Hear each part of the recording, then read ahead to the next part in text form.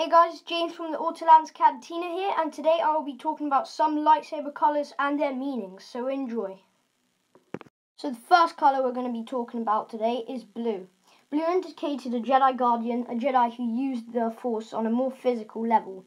They were out on the battlefield a lot, and they were more aggressive than other Jedi, but they were a vital source for the Republic and the Jedi Order.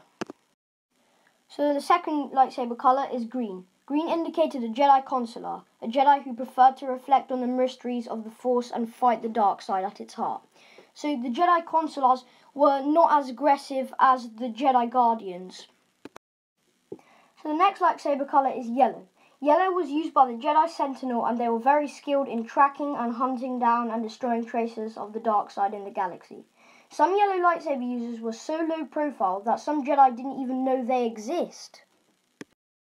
So the next lightsaber colour is red.